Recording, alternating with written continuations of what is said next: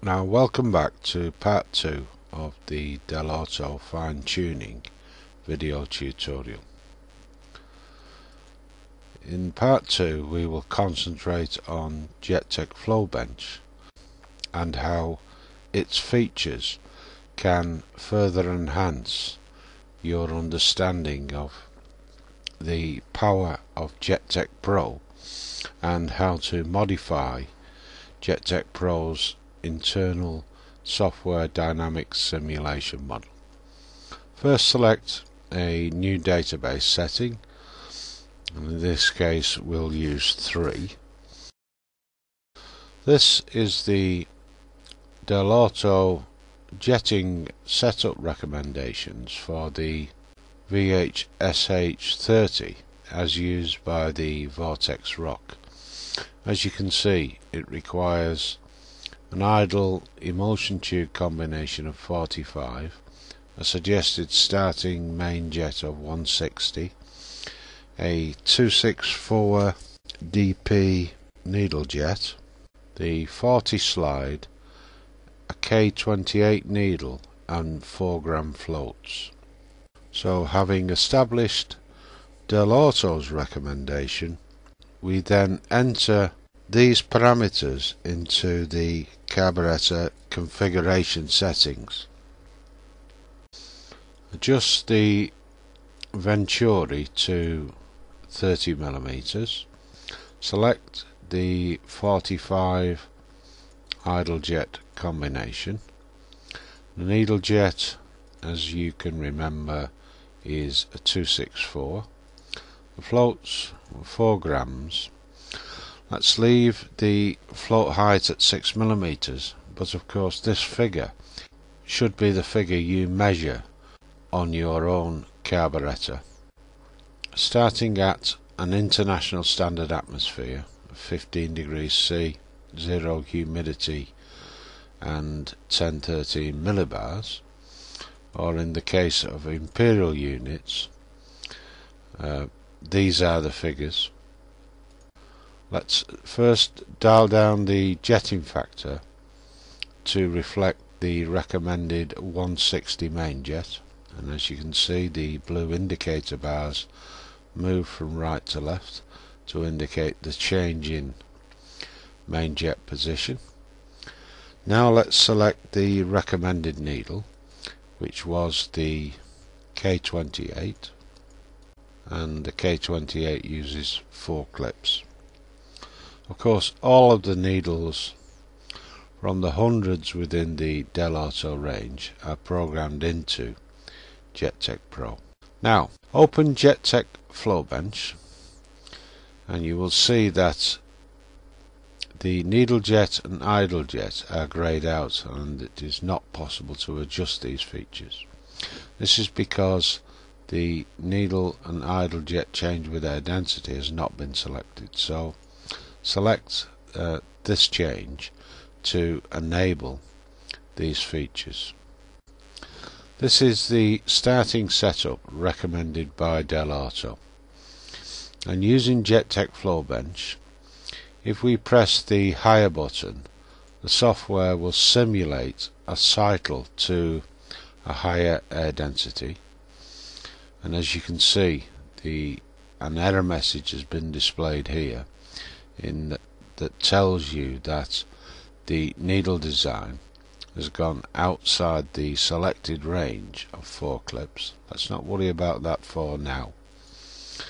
Reset and select lower. Again, the software cycles to a lower air density indicated by this bar here, and of course the idle jet, needle jet, main jet and needle clip move with this change in air density. Let's reset and first consider the recommended setting here at P4. Perhaps we need to adjust this down to say P3 and check out again the cycle to a higher air density.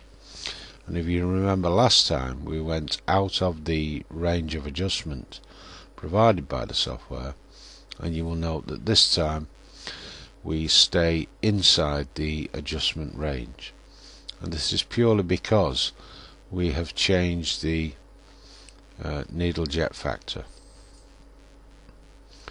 We could, however, adjust the rate of change of the needle clip with air density independently of the main jet, idle jet and needle jet.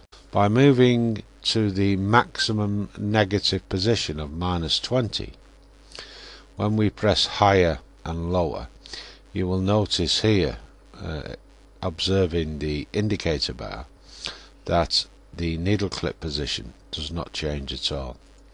Reset and cycle lower, and the same effect is true. The needle clip position remains unchanged. Now, this of course is a radical move, and perhaps were your tuner to suggest that you always leave the needle clip position selected as, say, P2 or P3 and purely tune on a change of needle jet, then this adjustment may be what is required. Similarly, were you to change to the maximum positive number, then if you observe the main jet changes with air density as flow bench cycles higher and lower, you will note that this figure, the main jet indicated, will change much more quickly than when adjusted to 0.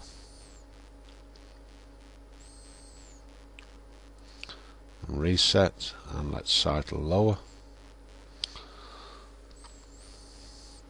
As you can see, the main jet changes very quickly with regard to a change in air density.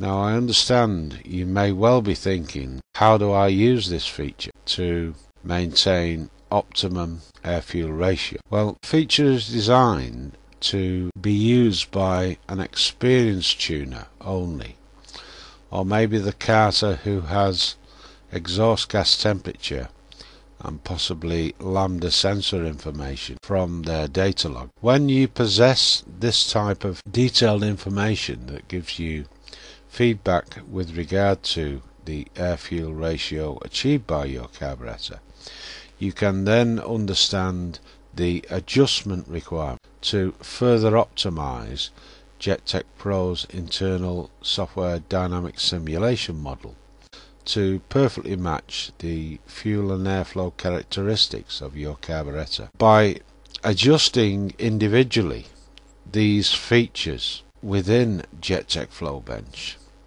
you can fine-tune your carburetor to simulate exactly the performance of your carburetor, and in this way maintain optimum jetting power and torque from your engine under all racing conditions. Having adjusted JetTech Flowbench to suit your particular requirement,